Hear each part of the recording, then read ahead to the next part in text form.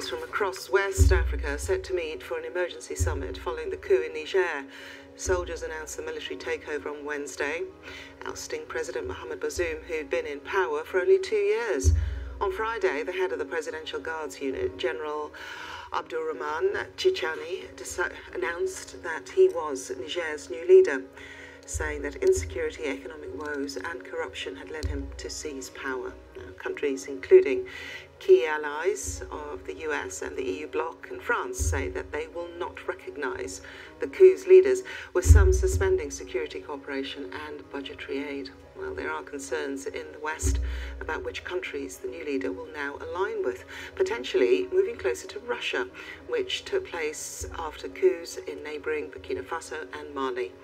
Ahead of that meeting of the Economic Community of West African States and the West African Economic and Monetary Union, the coup's leaders have warned against any military intervention being taken against them.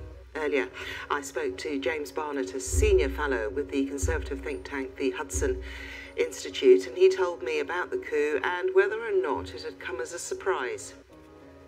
It is and it isn't, insofar as I don't think that anyone, other than maybe some people in Niamey who are following some of the kind of internal political maneuvers very closely, expected that there would be a coup this week.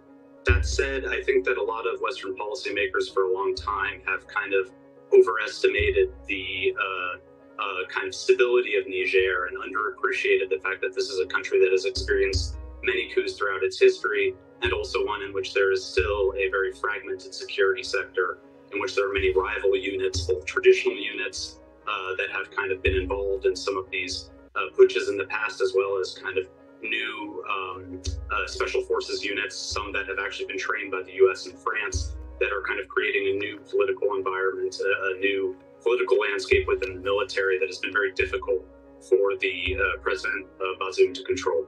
What is it about coups and this area of West Africa?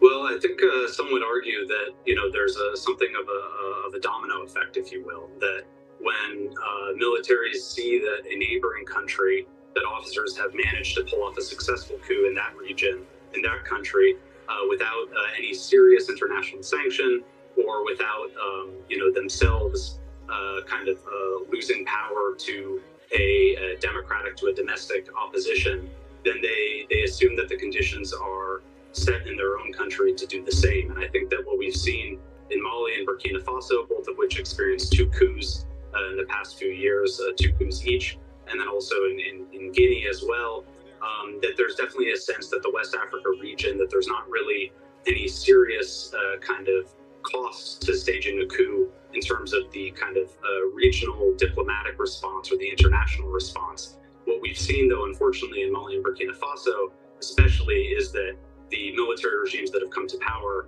have been very ill-equipped to handle the insecurity in their states, the prevailing insecurity, primarily in the form of jihadist insurgency. But I think, unfortunately, for the putschists in Niger, their primary concern is not necessarily about the kind of status of the jihadist insurgency there. Their primary concern has more to do with their own kind of political and financial power within Niger, within the security sector of Niger. Is this primarily a problem for Africa or the African leaders, the African organisations to solve? Because yes, we've seen the AU say, you've got 15 days to put a civilian government back in place. But then you've also got the likes of the EU, France, you've got the US also saying that they don't recognise the new leaders. Nigeria is Niger's neighbour, relatively stable. I mean, they have their own security issues, particularly with kidnappings for ransom and etc. What do they make of what's taken place in their neighbour?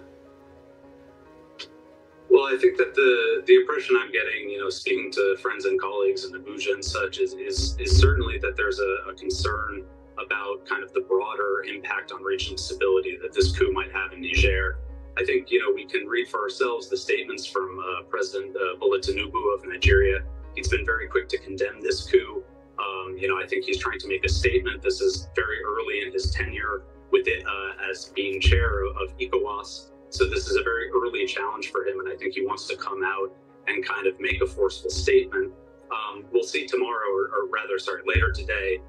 We'll see, what comes out of this extraordinary summit that he's called in Abuja within ECOWAS. But I think so far, certainly publicly, the Nigerians as well as the other ECOWAS member states have made it very clear that they don't, that they want to return to civilian rule in Niger. And I also think that, Nigerians very understandably are concerned about kind of the stability of their northern neighbor and what impacts that might have, what second order effects that might have on their own security and their own stability.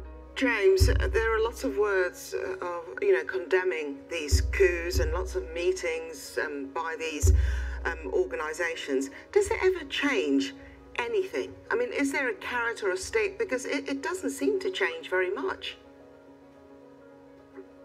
Yeah, I think, unfortunately, the recent history of the Sahel has been quite bleak in that regard. We've heard a lot of these similar condemnations after the coups in Mali, Burkina Faso. Again, both of those countries experienced 2 coups apiece. We heard similar things after Guinea. I do think that ECOWAS, the language has been a bit more forceful and a bit quicker in this instance than it was previously. There's often been a lot of prevarication and kind of delays in issuing some of these statements and condemnations. But at the end of the day, I think it is unfortunately a situation in which the putschists, the people in the junta in Niger, is not necessarily going to be deterred simply by rhetoric from the neighboring states, and even sanctions, which are the other tool that both ECOWAS and the US and the EU and others kind of have at their disposal.